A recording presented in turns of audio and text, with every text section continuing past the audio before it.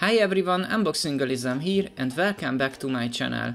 Today I am here to show you how to increase or decrease the font size to your brand new iPhone 15 Pro. Let's start it. Open the Settings app, scroll down and tap on the Display and Brightness. In the Display and Brightness menu, you will find the text size. Tap on it. Use the slider provided to adjust the font size. As you adjust the slider, you will see a live preview of the text size above. Once you are satisfied with the font size, tap the back arrow at the top left corner of the screen.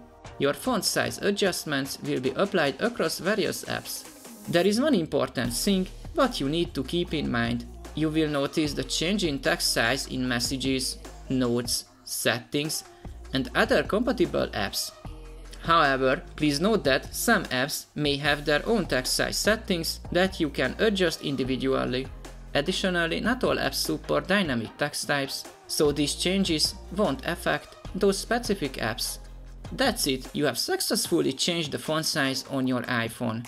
At the end of my video, let me ask you a small favor. As you can see, most of my viewers are not subscribed.